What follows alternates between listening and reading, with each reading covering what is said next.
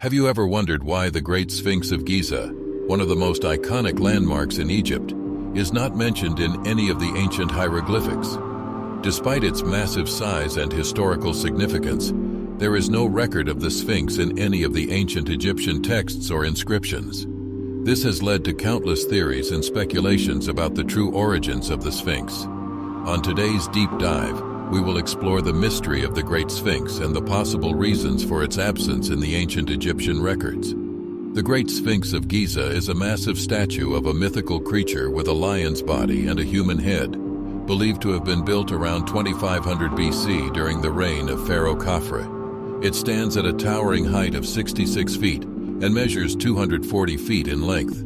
The Sphinx has been a subject of fascination for archaeologists and historians for centuries, who have tried to uncover its true purpose and origin.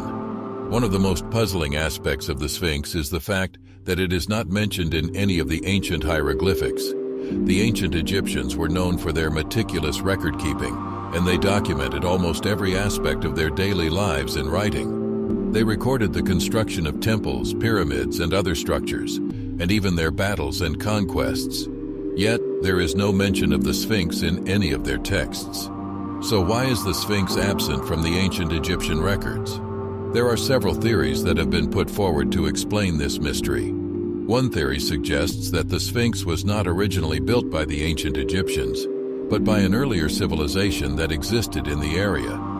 This theory is based on the fact that the Sphinx shows signs of erosion caused by water, which suggests that it may have been built during a time when the area was lush and green, rather than the arid desert that it is today. Some researchers believe that the Sphinx may have been built by the Atlanteans or some other ancient civilization that predates the Egyptians. Another theory suggests that the Sphinx was built by the ancient Egyptians, but it was not considered important enough to be mentioned in their texts. This theory suggests that the Sphinx may have been built as a symbol of power or as a monument to a pharaoh, but it was not seen as significant enough to be recorded in the hieroglyphics. Yet another theory suggests that the Sphinx was mentioned in the ancient Egyptian texts, but the records have been lost or destroyed over time. This theory suggests that the Sphinx may have been mentioned in some of the lost books of ancient Egypt, which were destroyed during the various invasions and periods of turmoil that the country has experienced over the centuries. Despite the lack of mention of the Sphinx in the ancient Egyptian records, there are some clues that suggest that it was an important structure in ancient times. For example, the Sphinx is located near the pyramids of Giza, which were built as tombs for the pharaohs.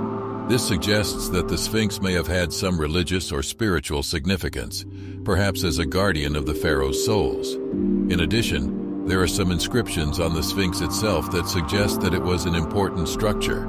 For example, there is an inscription on the Sphinx's chest that reads, "The sun god Ra sees everything." This suggests that the Sphinx may have been associated with the sun god Ra, who was one of the most important deities in the ancient Egyptian pantheon. In conclusion, the mystery of the Great Sphinx of Giza continues to intrigue and fascinate people all over the world. While it is true that there is no mention of the Sphinx in the ancient Egyptian hieroglyphics, this does not mean that it was not an important structure in ancient times.